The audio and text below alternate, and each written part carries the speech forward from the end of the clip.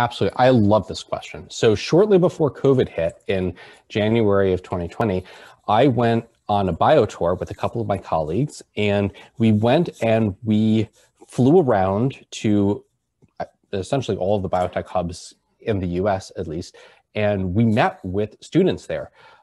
Grad students, postdocs, medical students, all sorts of folks from the life sciences field who were interested in starting a company. And they were at all kinds of different stages. Some of them already had like really mature research that they were planning to spin out and just wanted like tactical advice on how to do it. Other people were super early. They just thought they might want to start a life science company someday, and they were trying to figure out if it was a good fit for them. And I absolutely loved that trip because I got to learn really firsthand how founders and future founders were thinking about it.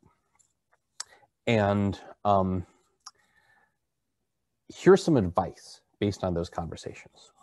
The first thing is there's a lot of really tactical steps involved in actually spinning research out of a university and starting a company. You have to figure out how to allocate equity with your team. You have to figure out who's going to leave the university, who's going to stay, who's going to be a scientific founder. You have to figure out how you're going to get the initial funding. You have to figure out how you're going to license the IP. You have to figure out how you're going to do lab space, if you're going to continue to use lab space at the university, and if so, how that affects the IP situation. There's all these like tactical questions. We got a lot of those.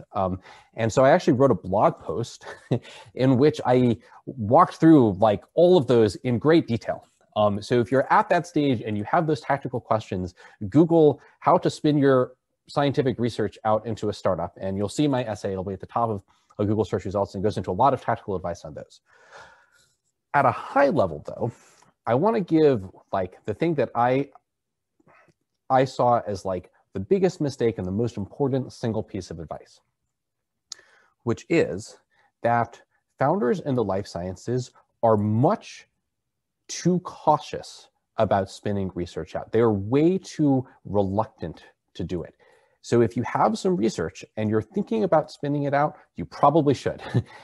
Based on my experience, you are probably being too cautious about deciding if you should do it. And I'll give sort of a story to talk about why I think this is. A thing that we love doing at YC is going around to schools and talking to students who are interested in starting companies. So we've been doing it for years, since the very beginning of YC in 2005. And so I've done this now for folks who are in the life sciences, and I've done it for the computer science folks who are mostly starting software companies. And it is amazing when I go to MIT and I talk to the computer science undergrads who are like working on some website, versus I walk across campus and I go to the folks who are getting PhDs in biology who are thinking about starting companies, because it's like entering two different universes. When I talk to the biology folks about starting companies, I talk to these incredible scientists who've been doing this research for years, and they've sunk years and hundreds of thousands of dollars of NIH funding into this research, and it's really far along, and it's potentially world-changing. It could save people's lives. It's like really amazing stuff. And I'm like, you should spin this out and start a company. And then they give me a list of like 17 reasons why they can't.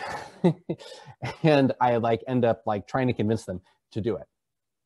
Versus when I go and I talk to the undergrads who are doing the undergrads and the grad students who are studying computer science, they're like, yeah, we dropped out of MIT a year ago to work on this app. And I'm like, so what does your app do? And they're like, well, it counts your score when you're playing ping pong. And I'm just like sitting there, I'm like, really? You like dropped out of your MIT PhD program to spend a year working on this app that like counts your score when you're playing ping pong or something like that? It's like, it's amazing how much more willing folks are to drop out and start software companies versus to start hard tech and biotech and life science companies. And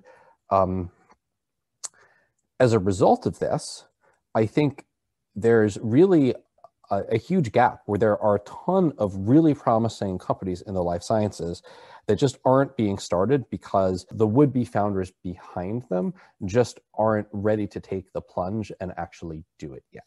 And one way that we see this is in the YC metrics of our acceptance rates for different kinds of applications. So when you apply to YC, you tell us what kind of company you're doing. Are you building a website? Are you building a biotech company?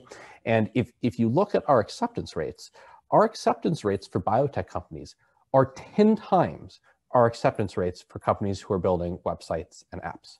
10 times. The first time I saw that number, I figured it had to be some sort of like mistake or something in the way we were calculating it, but it's actually true. It's actually 10 times. And the reason is people in biotech are so reluctant to actually start a biotech company that anyone who does is probably starting something that's really good.